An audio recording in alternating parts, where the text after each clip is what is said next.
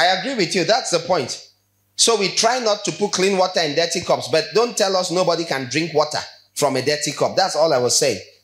My point was, don't say that God cannot pour water into a dirty cup. If the only cup available to serve people with is dirty, God will pour it in because he wants to save people. Are you listening? I'm not sure that person understood. Whoever asked that question, I'm not sure you understood the point. The point was that some people say God can never use a dirty vessel, and I say it's a lie. He has used many times. We just talked about Peter. Someone can be deficient and God still uses them. And I now told you that's why I emphasize on becoming a clean cup. Because Jesus said, first make the inside of the cup clean and the outside will be clean also. So why I overemphasize, I don't think it's overly. I think it's correct. It's balanced. I emphasize being clean is so when God pours in his spirit, his water, his power, you don't defile the cup. I hope this is clear. You don't defile the cup. Let the water come in clean and go out clean. In all those years, in my own life, because I spent so many years cleaning the inside of my cup, I still struggle till today. I normally, if you read my Bible study notes, you see, all of it was personal. It's later I understood why people don't change much. I realized after years that when people read the Bible, they keep seeing something to tell someone. But I spent 20 years, more than 20 years. Everything I read, I was looking at myself. It was so bad that God had to teach me. God took away my, I think it's God, took away my personal Bible study life. I remember praying these prayers. I said, I would pray and say, God should help me not to be self-centered. I was self-centered with the word of God. Everything I read, if you read it, I'll say, you should not you. You see the language, you. In my devotion books. I was always scrubbing myself. All the water life that came, I pointed at flushing my innermost being. I struggled when officially I had to serve others because now I had to turn the water and point it at others. When he would speak to me in my room, till today, I still struggle. Is this for? I automatically think he's talking to me till it becomes a conference. You don't understand. And again, this is one of the advantages of being a preacher earlier. Now, I was not an active and consistent preacher early enough. So when I get things, because I'm so used to that thing being me taking it that God is speaking to me, things have come to pass that are international. And when we got it, I thought it was for me. I did it with God's Lighthouse too now. Almost everything we had, we think is us till we read it in the papers. Meanwhile, many other ministries, once they hear something, they declare it to the whole earth. It's for the whole world. In fact, it's everywhere except their church. But if you've been here for a couple of years, you notice constantly you hear us stand. I don't know if this was, it's recently we started saying, okay, let's share words with the rest of the world. Maybe it's for them too. That's exactly how I lived personally. Everything I read, every revelation, I thought it was for me. I'm thinking God is rebuking me. He's correcting me. He's telling me, you need to sit up here. You need to, don't be envious. It's just that sometimes I'll sit there and struggle. But envy, who do I envy? I don't envy anybody. Who could I possibly be envying? Then I realized it's for you. I mean, yes. You guys have envy problems. So that's a bit of what happened with me. When this conference was called Apostolic Education, I was on my knees some days ago and I got all this stuff. It's like, and someone had a prophet who was saying to me, it's very funny. If you see when I wrote the title and sent it to our graphic artist to design, I wrote there on the page, I wrote there John, James, Peter. Where's Amarachi? You saw it, right? I didn't tell you. Someone, I don't know who. I saw a prophetic word yesterday and the person said, I saw John. I saw Peter. So that person does not think they are the one that told me what to. I got you at the beginning. Oh. You just confirm. You're prophetic. Feel good. I'm giving you 10 seconds to feel good. After that, drop it. You're a normal human being.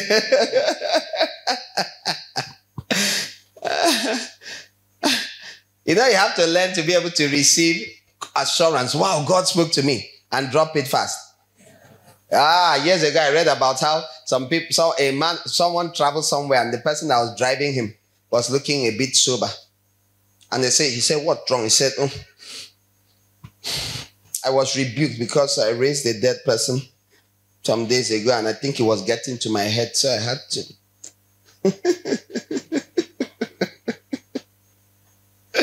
Hey, you have not raised a dead bird. A dead bird. He raised a dead person. It was one of these South American countries.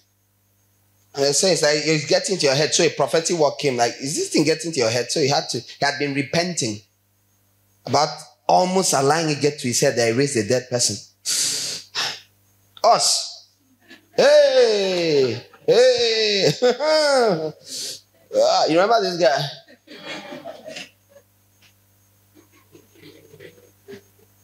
As though your clothes started getting tighter since something happened. Nothing where you do. You just prayed. You laid hands on 3 people. 2 fell. Bah.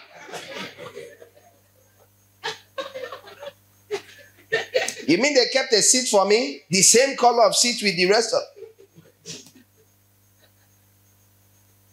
Huh? Hey, lack of respect for a person of power. What shall you do in the days that shall come? I've told you, wind will carry you. Because power you shall see. Oh, you shall see power. You see power, you have problems. And that's part of the challenge of your generation. Because of the time, the end of the age we are in, you're going to see the power of God move. And why do I stress being founded on the rock? Learning the word.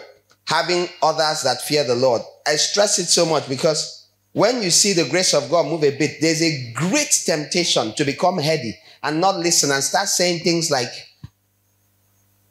in your mind, do they know who I am? Or am I their mate? And start saying things like their levels. You start saying all sorts of things. You better know with levels come devils. So if you didn't learn to fight the enemy from the lower levels up, and you just jumped up and you encounter higher level devils, you're gone, oh. You are guaranteed gone. Because demonic powers, we've told the stories, you've heard it. They will, when they pull your file, they say, what is that making noise? Give me a file. This thin file, is it this small file that is making noise? How many 2 pages. Born again, baptized in the Holy Spirit. Secondary. 2021. Yeah. Weaknesses. The rest. 3 pages. What is this? Who is the ruling? Who is the principality over sector?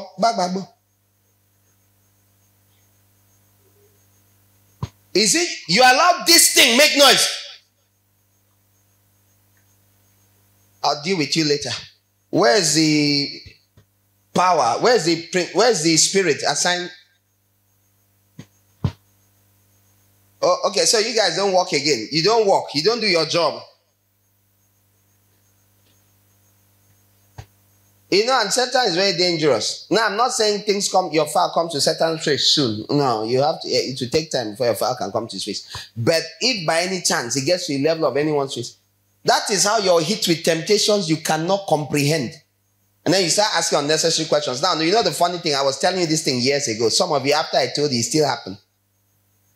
You're here now. I won't ask you to raise your hand. Is there someone that doesn't believe? You want to see the hands? I'm asking, is there someone that say, no, I want to see if there are people like that? I can tell them to raise their hands. They'll raise it. Even after I warned you for years, it still happened as I spoke. Why did it happen? Because you didn't pay attention. But it's okay. Take it as part of your learning process. Focus way more on your feet than on your big head, which can pull you down. Focus more on planting your feet in deep rock, because that is what matters. Now I'm baptized, I'm full of the Holy Ghost. Yay! Hey, oh. Shanda, move. You think you're Spider-Man?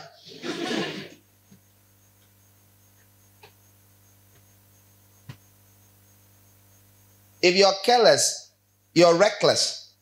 You don't learn from the best. Remember, you are to abound more and more in knowledge and depth of insight, that you may learn to discern what is best. We are teaching apostolic education is the best. What Peter, James, John teach you, Paul, is the best education.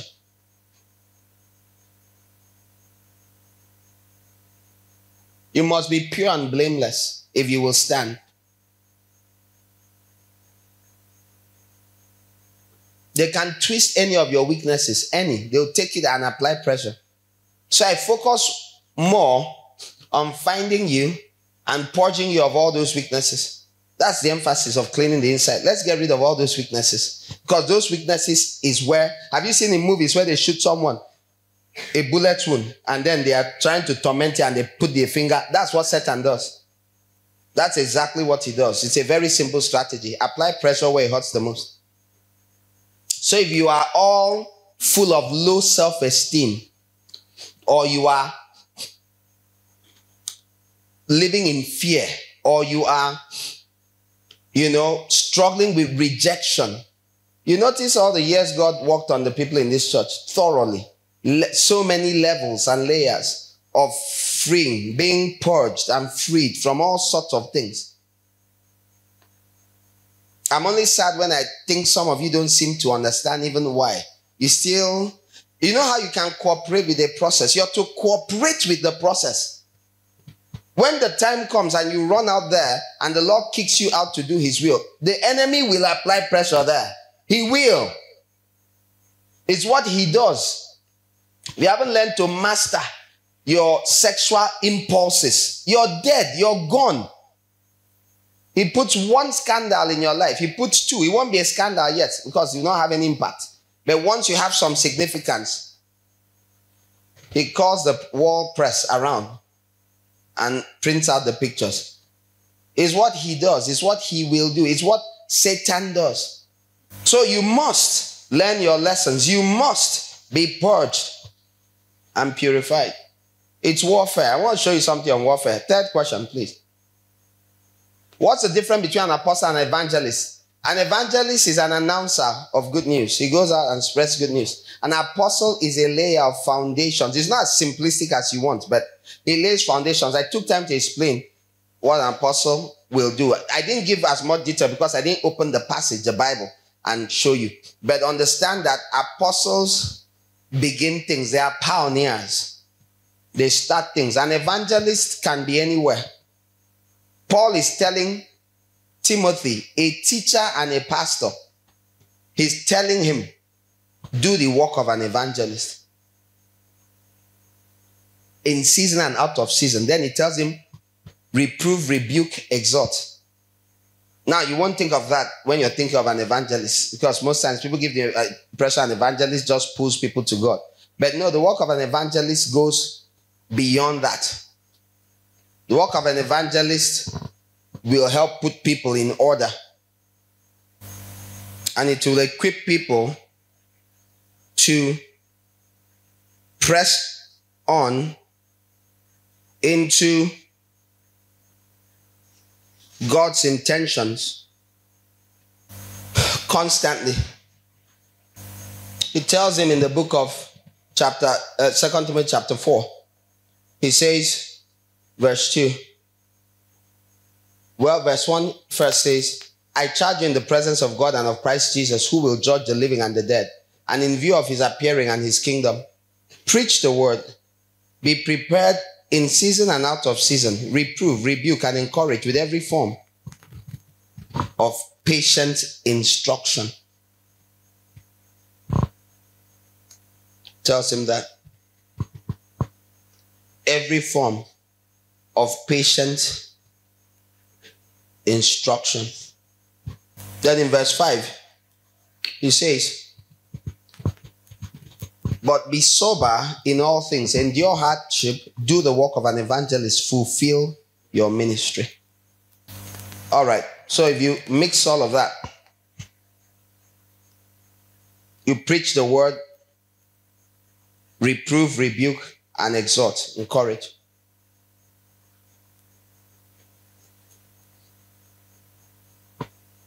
Second Timothy 4, verse 1 to 5.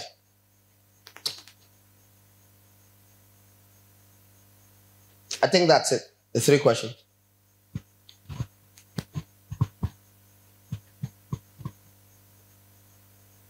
I can answer others on other days. It's not ready.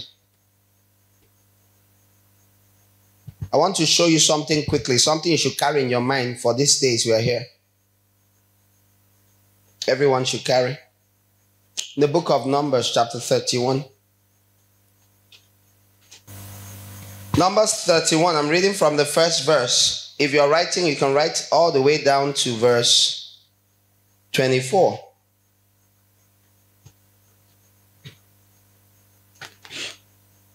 And the Lord said to Moses, take vengeance on the Midianites for the Israelites.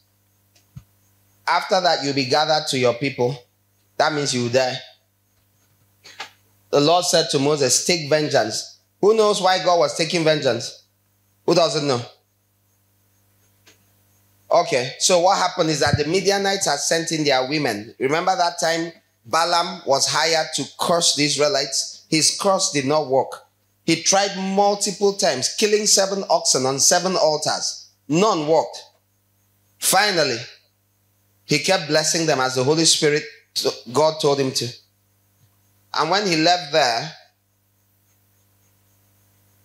Balak was angry with him. I told you to curse them, and he came and blessed them.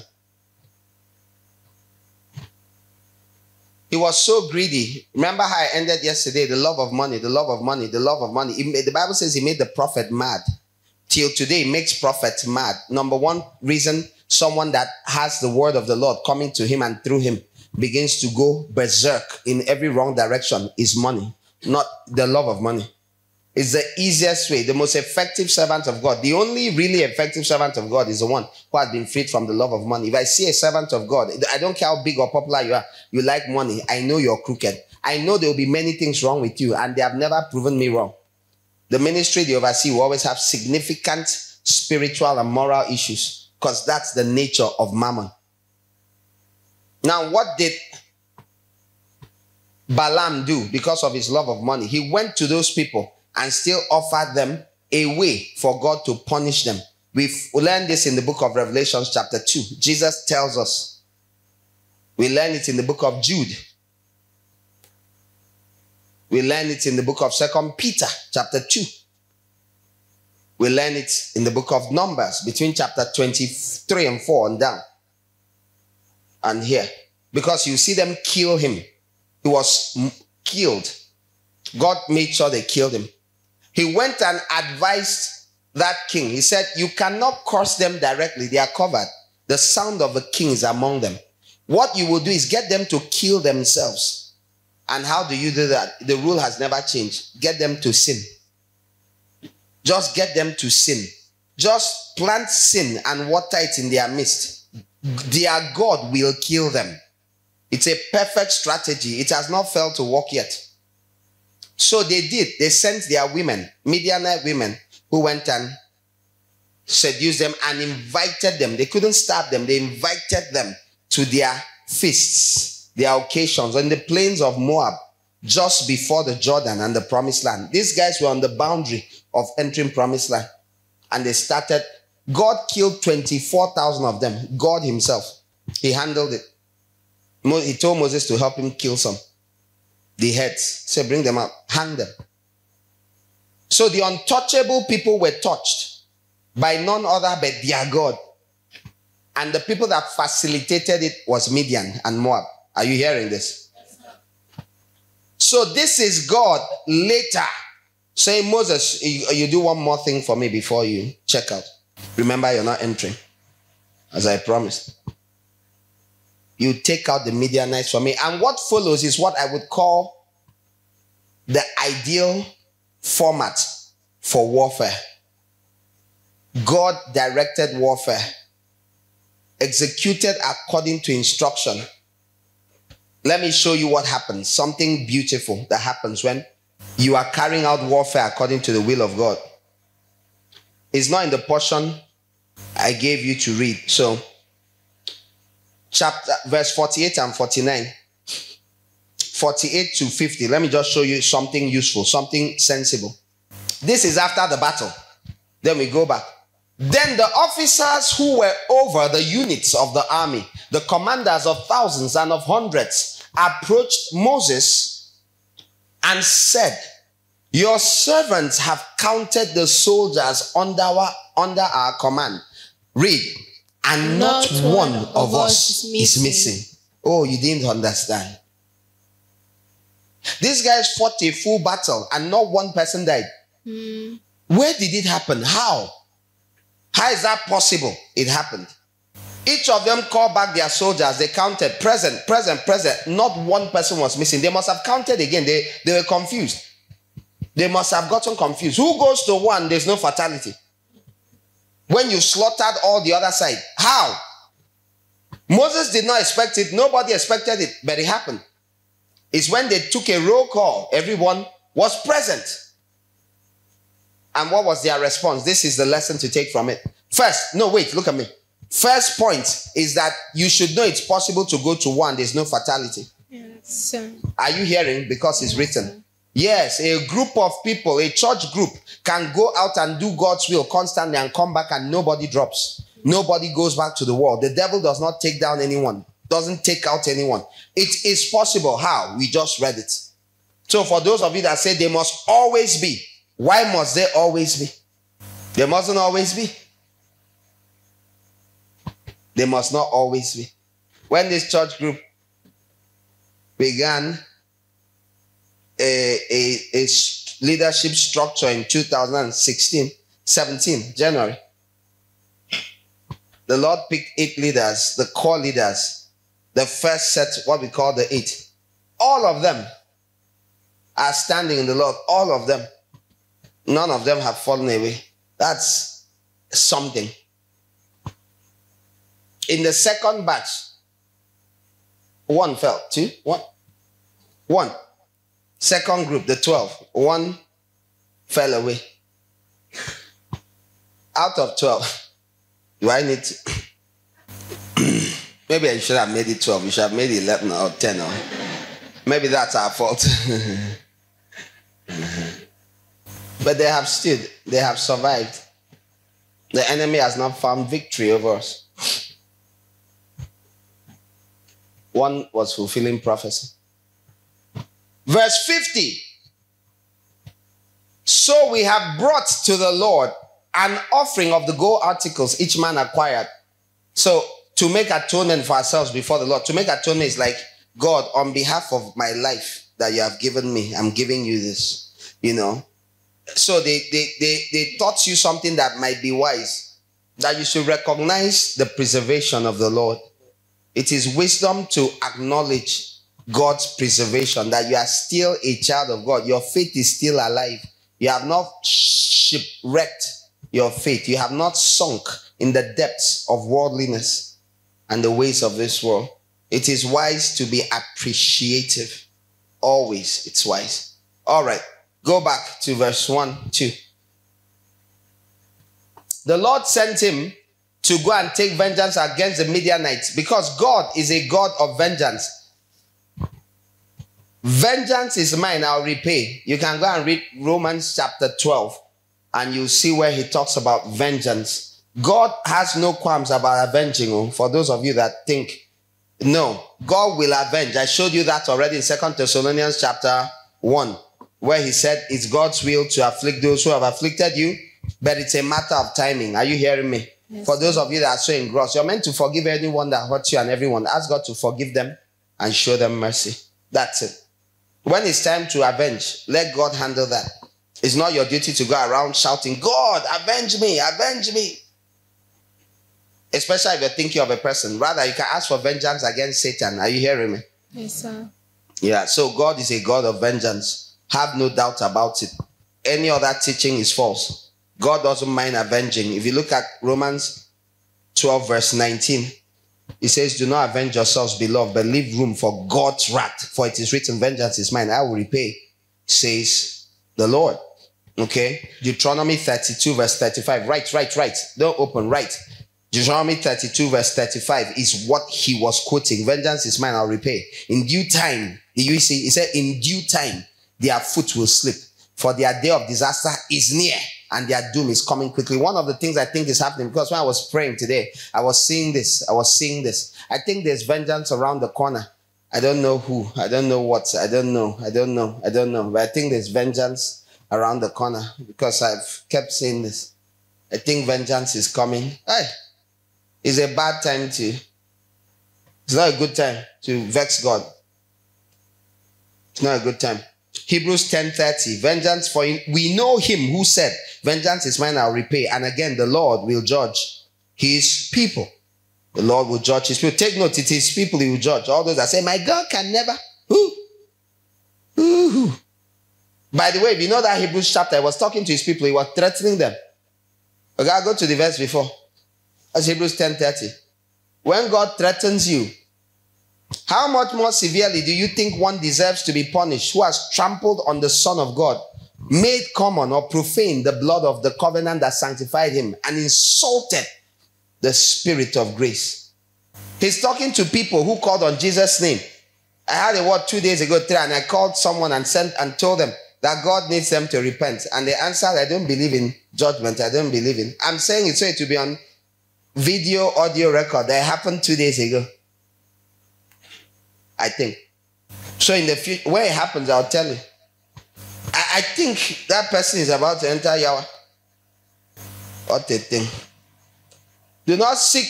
So this is talking about people, because the Lord had just finished speaking to me about what it means to trample on his blood. It's someone that has received Jesus, then you trample him. This is not, oh, you sin, you stumble. No, this is you spitting on. I don't want anything to do with you. I don't believe in you. You're nothing. Oh, you're really looking for trouble. He said he will judge his people. Leviticus 19. No, don't write that. Leave. I've given you enough. If you want more, go to Jeremiah chapter 50. Look at the judgment of Babylon. It's very long. It's a lot. All right. So back to where we were. Where were we? Where? Numbers 31 verse.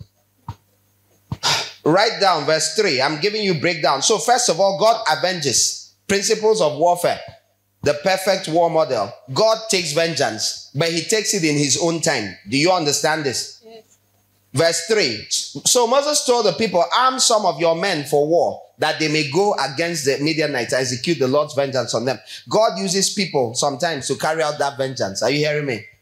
Before those people can be used, they must be armed. That means they must be given arms. That's weapons of war. God has, because of time, I would have given you scriptures, would have opened up and shown you how the Bible has that. God says he's bringing weapons out of his armory. It's in Jeremiah chapter 50. God has an armory. He brings out weapons from there. Store. If you read the book of Job, he told you he has a store. He calls his armory a storehouse too. Hailstones are part of God's armory. When he opens it, he hammers cities. He hammers people. Sometimes when you see hailstones, not the light ones, the ones that destroy and kill people, is God. He's angry. It's a real thing. You should know it. In the days to come on this earth, you see, sometimes God will say, point your hands, pray about a place. You pray and there will be hailstones there. And there will be judgments all over. That's a real thing. That's a real thing. One of those days, I think the last time I mentioned hailstones here, I said it and he held it. It was a hell fell in Jos. Yes, remember? That same day. But I don't think it was destructive. That's tiny things. There's these big ones like this. But that's when God. So God has armory. Now God arms people. He gives you weapons. He equips you to carry out his vengeance when it is time for vengeance. And the primary thing he does is the sword. Jeremiah 50, the sword, the sword. What's the sword? The sword is the word of God. The word of God in your lips. The word of God written down and redeclared according to the leading of the Spirit. That's what makes it a sword. How do I know? Written down is not necessarily living, but the word of God is living and powerful, sharper than any two-edged sword. So it comes and it pierces, it divides, it separates. All right. So he said, take some of your people, equip them. When you're being equipped with the word of God and the truth, it is not for the sake of lying down in your bed. It's for the sake of carrying out God's vengeance. Are you hearing me? Good. Now, the Bible says, send into battle 1,000 men from each tribe. Next principle.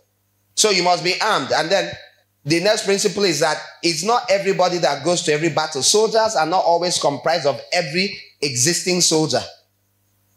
Representational warfare is allowed. Okay? You saw when we were praying for Nigeria, the NMPG group, 12 to 17 people were selected by the leading of the Holy Spirit, and they prayed for Nigeria for a total of 90 days at different periods, representing the church. And that it was received. That's warfare. So they went to war on behalf of the church. And so he said send. So it's not every battle that you need everybody. All right? Keep going. 12,000 men armed for war. 12,000. 12 the number of apostleship. 12 the number of patriarchate. 12 the number of leadership. You know, so 12,000. One for 1,000. 1,000 for one. And they represented. So this is the power of leadership. Is why God picks leaders. God picks leaders. One reason why you must pray for your leadership in this church. Make sure you do wherever you are. Make sure you uphold the leadership of the congregation where you are, because they often will represent you. Those who spend their time fighting the leadership God has given them are most unwise. You ought to be holding up the hands of those that lead you. Obey those who rule over you. Be submissive. They watch out for your soul. This is how they watch out for your soul. They go and meet the enemy on your behalf. If not, the enemy will meet you. So those who represent are to be honored for their labor. You are told that you should give honor to those who teach you, who labor in the word, especially those who labor in the word and teaching. Why did he say so? Because the word is a sword. Those who go to battle on your behalf, as I'm preaching, when a preacher, a teacher is bringing forth the word, that's the sword at work. It's cutting you free. It's attacking ways of thinking out of place. It's warfare happening. Why don't all of us stand up and start talking at each other at once? God always picks leaders. He always has leadership because they fight battles in representational capacities. Is this clear? Principles of warfare. He sent them along with Phinehas, son of Eleazar the priest. So a priest goes along with them. What's a priest's duty? The book of Malachi tells you it's to teach. To teach the law, understanding. When you have questions, you need discernment. You go to the priest. The priest, one who understands the things of the Spirit, one that has been set apart to understand, should accompany those who go to war. If you go to war without knowledge and depth of insight, your chances of being defeated are high. Again, what happened to many people, even in this house, that transforms their lives, even though many said they were born again before they came here. What's the major thing that led to the transformation? You have a teaching priest. You have understanding. As understanding came, strength came, because a wise man is strong. A man of understanding increases strength. So strength comes from understanding. Knowledge makes a man's face to shine. Strength comes from understanding. So they took a priest along. They didn't relax and say, don't worry, we can do it. We don't need anybody. They listened to what the priest would say. The priest is set apart. Holy unto the Lord was written on the high priest's headband, bonnet. Because his job, he's set apart for a purpose. That act of being separated from, I've spoken in the past why many servants of God, even preachers, struggle a lot, even with the work God has given them, and they can't have a healthy spiritual congregation because many are too busy. They are busy, engrossed in so many things. Going to work till 5, then going to rush and be a part-time pastor of, what do you expect? When by the concept of priesthood is separation. Priests and Levites are separated people. They are not mixed in with everybody. When you're mixed in with everybody, when and where on earth will you hear from heaven? When will the heavens open over you and rain comes that you can impart? It's not there. So one of the most important things God needs are people who are dedicated much more time, much more attention to hearing the Lord. Then when you go with such people to battle, your chances of victory are way higher. A priest or a prophet, they came. Is there no prophet here? They said there's one. There's Elisha, son of Shaphat, who poured water on the hands of Elijah. Call him now, and he comes there. Within how long? You have an instrumentalist. Bang, bang, bang, bang, bang, bang, bang. Dig ditches. Simple. The battle is won. The beauty of having someone that is set apart. Many do not understand it. You take it for granted. You just like, well, I knew what it. When you had no clue, or if you have no clue, you are defeated. The same battle. When they spoke to Jehoshaphat, they put singers in front of them and priests. When Joshua went forth to war, they put priests in front as they marched around Jericho playing instruments. Bing, bing, bing, bing, bing, bing. They just walked around a city and the walls fell. Walls that were as wide as this room. Just walking around. Wider, it was 22 feet and 15. 9 and 15, 22 feet total. That's not even correct. One was about 15, one was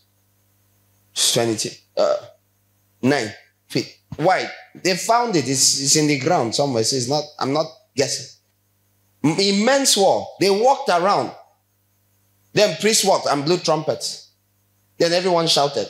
The walls came down. That's what, when you have the leadership, spiritually adept leadership, battles become easy and victory becomes much more assured. Is this clear? But he didn't just go by himself. The priest is the one who carried around other vessels of the holy place, the sanctuary. So you carry along other holy things, holy people, holy properties, things that are from the holy place. What's in the holy place? You have the golden lampstand, the light, what I already said. You have the incense altar. You have the table of showbread, the bread of the Lord's table. When you carry along obedience to these things, looking for light in the word of God, offering acceptable incense, when you carry these things to battle, it's not physical, I've explained. The light of truth, you carry to battle, victory is assured. And he also took trumpets. Trumpets are for sounding, for signaling. It's time. Raise your voice like a trumpet. Prophetic counsel and direction. These are the things they took to war. I think I've made the point I was trying to make. And when they got there, you can read, they waged war against Midian as the Lord had commanded Moses, and they killed every male. Males to reproduce. The ones that have the ability to seed, they provide seed, and there's replication. They are seed banks. So you must take out anything that has the ability to replicate when you go to war. What's a woman? The ability to receive and carry seed, incubate and bring to fruition. It's neutral. It's whoever gives her seed that she carries. But the men are dangerous in that they will pass down their name and their tendencies into that womb, any womb. So they had to remove all the men. What is a boy? Go and read it. They killed all the boys too, because boys are just potential men. Okay, so same thing. What does this mean in our life? When you go to war, take note of those that have the ability to continue seeding. It's not physical warfare, it's spiritual. Anything in warfare, anything you come across that has the ability to increase and replicate that which you don't want to continue. Example, the Midianites. You must take them out. Is this clear?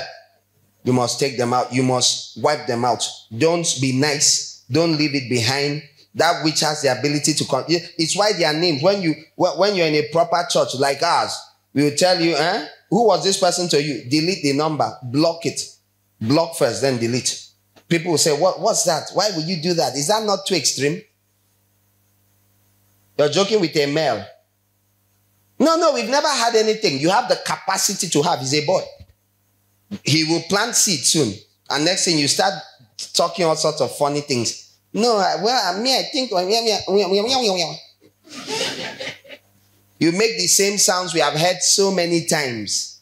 I'm always amused when people show up and think they are the first to sing a song.